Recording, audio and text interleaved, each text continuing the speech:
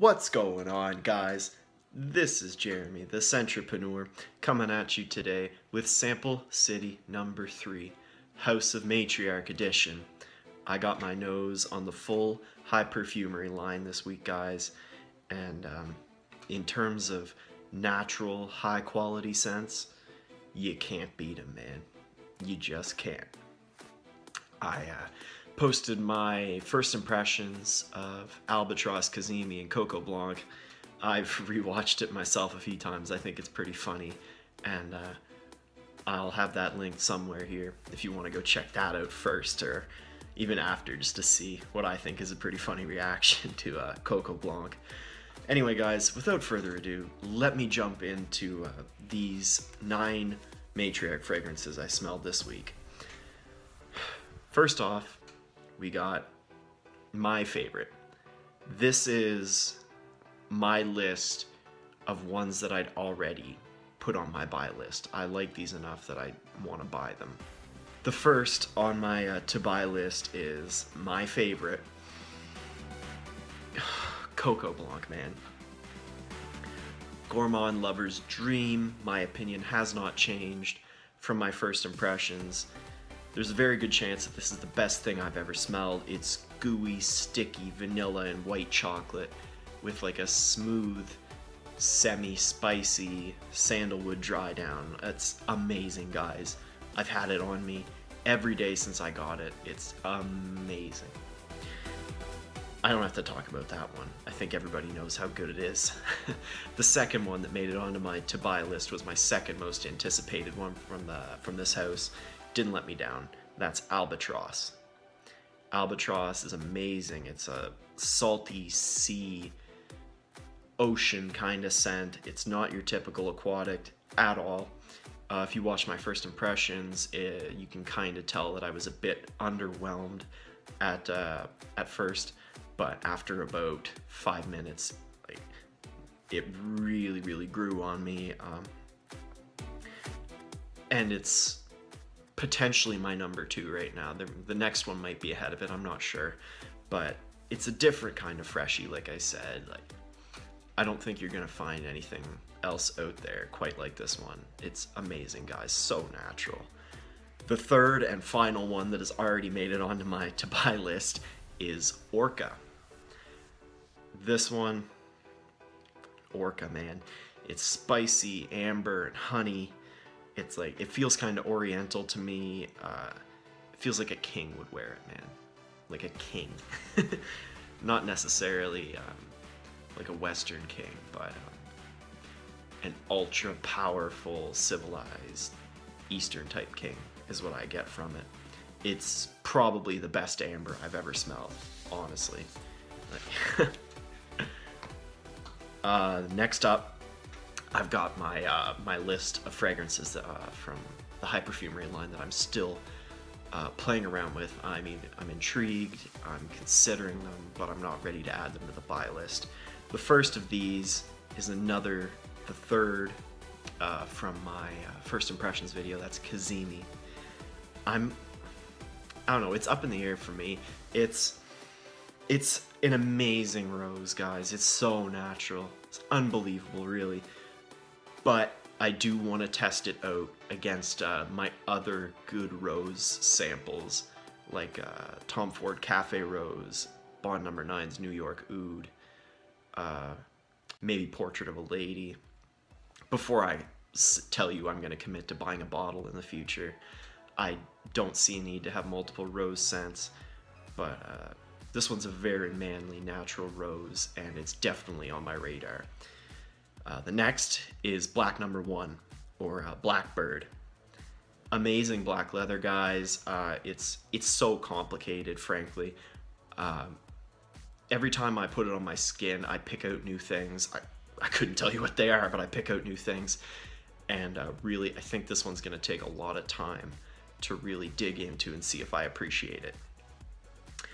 The next one is not from the high perfumery line, but it was sent to me as a gift with this order, which is amazing. Yeah, it's Bohemian Black, guys. To me, this one kind of smells like lemon, with a bit of body odor. In a good way though, guys. Like, it's good. It's good. I know that makes it sound horrible, but like, I don't know, it's like a smooth semi-creamy lemon body odor kind of smell. I really like it. Luckily, I've got a large sample of it that they sent me that I can check out. And I don't know, I like it. I'm not sure when I'd wear it. I'm not quite sure if it's bottle worthy yet. The next one, Sex Magic. To me, this one's like oud wood, but less creamy, more natural, and a bit more woodsy than oud wood. I'd like to test it compared to oud wood before I say I'm gonna buy it. You know, I do think it's better, just off the top of my nose, if you will. I haven't put the two against each other yet, but I do think it is better than oud wood. Not quite sure yet, though. Lastly, I do have two on my, I know, like right now, they are not on my radar at all. Not for me. The first of these is Devotion. For me, I got like licorice and incense, and I'm not a huge incense guy. If you like incense, this one's good, but not for me. If I was gonna buy an incense, frankly, I'd go to Amouage. Last one on my not on my radar list is Trillium. You know, it's a very natural flower garden when I smell it. Like, pretty much the whole way through. It's not linear, believe it or not. It's like the flower garden morphs throughout the fragrance. It's not for me, but like a white floral lover would really appreciate this one. It's very natural, like I said. Tonight, I actually put this on one arm and Forbidden on the other arm. Forbidden, which I've already talked about, I said it's very good, not for me. But when I put the two of them side by side, you know, it ruled out all doubt in my head. Forbidden is much better, in my opinion. I think it's a lot better than I thought. It's more masculine than Trillium, and to me, it doesn't smell as corny as just a flower garden. It's not as basic. I think I don't know, it's weird. It almost seems like there's more to it. Anyway, I enjoy it much more, guys, and I am officially re-adding it to my further testing list. Yeah, guys, that's been my Sample City review on this week's samples. I've got the House of Matriarch High Perfumery featuring Bohemian Black.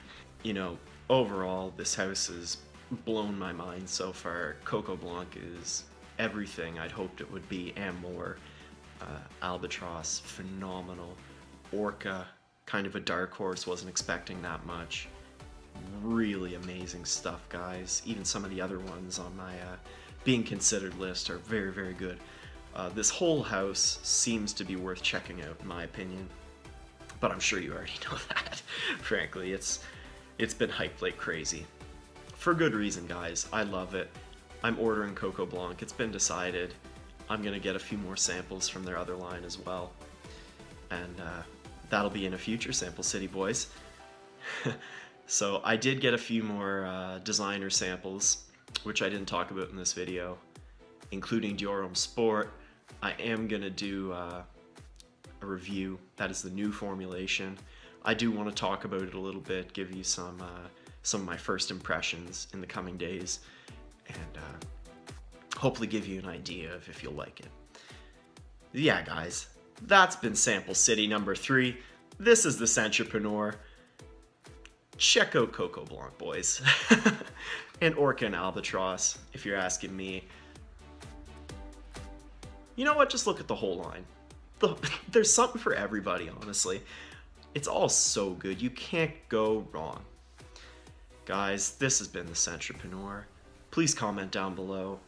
What do you think about Matriarch? What's your favorite fragrances? Are there any you'd like me to check out in a future Sample City? I'm always open to hearing new ideas for sampling. Yeah, guys, this is Jeremy, the Centrepreneur. Please subscribe if you like my video. Sample City number 3, boys. Look forward to number 4. I'll see you later. Have a good weekend, boys.